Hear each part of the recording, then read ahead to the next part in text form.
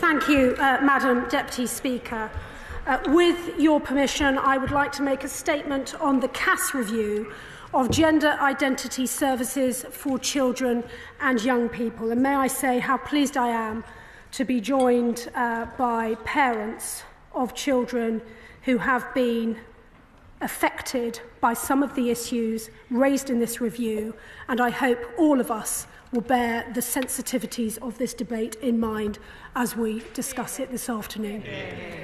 This review strikes hard and strikes sure at an area of public policy where fashionable cultural values have overtaken evidence, safety and biological reality. This must now stop. As recently as 2009, the NHS's sole gender identity development service at the Tavistock and Portman Trust received fewer than 60 referrals for children and young people, and just 15 for adolescent girls. Since then, demand has surged. By 2016, over 1,700 children and young people a year were referred, a 34-fold increase. More than half were teenage girls. In 2022, more than 5,000 children and young people were referred to gender identity clinics, and almost three-quarters were female. Madam Deputy Speaker, this exponential increase in demand is not a coincidence. It has been driven by a number of factors, which I will come on to later, but at its heart, it was driven by a myth. This myth was that for children and young people grappling with adolescence who were questioning their identity, their sexuality, or their path in life, that the answer to their questions was inevitably to change gender, to solve their feelings of unease, discomfort, or distress. And this near-uniform prescription was imposed on children and young people with complex needs without full and thoughtful consideration of their wider needs, including, as is set out in the report, conditions such as neurodiversity, experiences such as childhood trauma, or experiences of mental health conditions, or indeed discovering who it is that they may one day fall in love with. Indeed, the response from some of the people who should have protected them, some of the clinicians in charge of their care at the Tavistock Clinic, was almost always to put them on an irreversible path, blocking puberty, then the prescription of cross-sex hormones, and onto surgery as an adult. In other words, such professionals were not asking the right questions of themselves or of their patients. That is why in 2020, with the support of my predecessors, my right honourable friends, the members for West Suffolk and for Bromsgrove, NHS England commissioned Dr. Hilary Cass to examine the state of services for children questioning their gender. And I would like to start by thanking Dr. Cass and her team for undertaking a considered, comprehensive and courageous review into an extremely contentious area of healthcare. Since NHS England commissioned the review in 2020, they have unpicked meticulously what went wrong, what the evidence actually shows, and they have recommended how to design a fundamentally different service that better serves the needs of children. But I must also thank those who raised the alarm and contributed to the review over the last 4 years. The clinicians who spoke up against their peers to blow the whistle about what was happening at the Tavistock Clinic, even though it risked their careers. The journalists, academics and activists who listened to their stories and investigated further, even when they were derided as bigots and transphobes. The parents who were just trying their best to support their children, but were so badly let down by a service that vilified them for questioning whether the interventions offered were the right ones for their children. And of course, the young people themselves who have shared their experiences, including those who have gone through the pain of detransitioning, only to find out that the so-called reversible treatments they were offered are not, in fact, reversible. Madam Deputy Speaker, the Cass review makes for sober reading. It is extremely thorough, and so I will not attempt to cover all of its recommendations today, but I genuinely encourage all honourable and right honourable members to read the report in full. It should concern every single member of this House that part of our public space, the NHS, was overtaken by a culture of secrecy and ideology that was allowed to trump evidence and safety. We say enough is enough. Our young people deserve better, and we must do whatever it takes to protect them. Since the publication of Dr. Cass's interim report in 2022, a series of important changes have been made, and I want to put on record my thanks to NHS England's Chief Executive, Amanda Pritchard, and all of those at NHS England who have worked hard with Dr. Cass to implement these.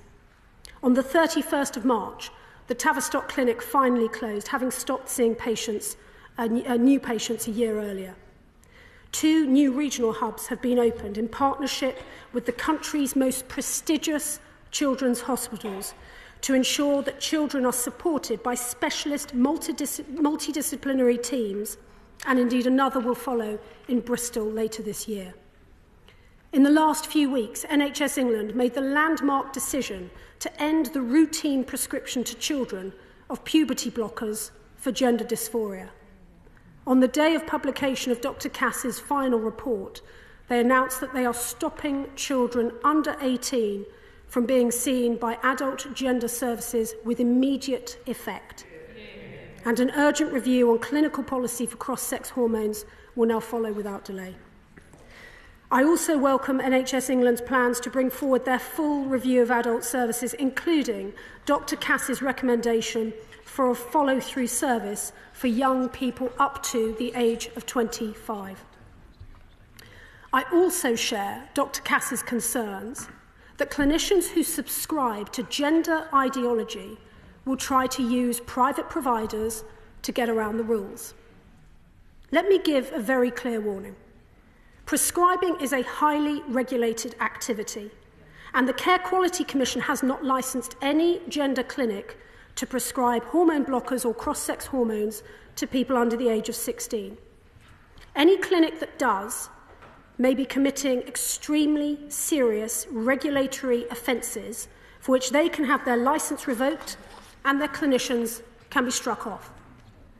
My officials have been in contact with the CQC following the final report to ask that they look again at the age thresholds in their licensing conditions. The CQC has also reassured us that they will incorporate Dr. Cass's recommendations into their safe care and treatment standards for all care providers. This means that all new providers will be asked if their practices respect the Cass review, and all existing providers have to meet the same rigorous standards when they are reviewed by the CQC. My officials met the General Medical Council over the weekend and will do so again in the coming days to understand how they will ensure every clinician on their register follows their code of practice and implements the wider findings of the Cass review. It is morally and medically reprehensible that some online providers not registered in the UK have stated their intention to continue to issue prescriptions to children in this country, and I am looking closely at closing what can be done to curtail any loopholes in prescribing practices, including legislative options. Nothing is off the table, and I will update the House in due course as we progress this work at pace. Dr. Cass also found that there was a lack of robust data on what happened to the 9,000 children who were treated by gender identity services between 2009 and 2020. Many went on to continue their treatment at adult clinics, and the University of York had been due to research the long-term consequences of treatment they received as children so that we can properly support them through their journey into adulthood.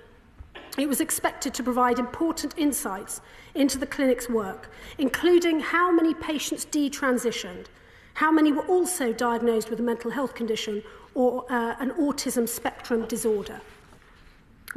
This government the unprecedented step of changing the law to make it possible for adult gender clinics to share medical data with the university. All bar one of the adult gender clinics refused to cooperate with this vital research. This is unacceptable, to quote Dr. Cass. I'd go even further. I think it is deplorable. It is a dereliction of their professional duty. And so I am pleased to update the House that following the publication of Dr. Cass's report, I have been informed that all 7 clinical leads for the adult gender services now intend to fully participate in this important work. Dr. Cass also concludes that a cultural shift alone does not adequately explain the huge growth in young women being referred to gender services. She paints an alarming picture of digitally engaged young women who are frequently exposed to pornography involving violent, coercive, degrading and pain-inducing acts. Is it any wonder that more and more of them are looking for ways to opt out of becoming women? This is deeply troubling, and as Dr. Cass makes clear, we have a duty to support these young women with considered, evidence-based care. Madam Deputy Speaker, our children deserve healthcare that is compassionate, caring and careful. Their safety and well-being must come above any other concern, and anyone who threatens it must be held to account. I will work with NHS England to root out the ideology that has caused so much unnecessary harm, to support those who have already received life-altering treatment, to give the next generation access to holistic care and to protect our children's futures. Anything less would be neglecting our duty to the next generation. This will not happen under this government, and it will not happen under my watch. I commend this statement to the House. Shadow Secretary of State.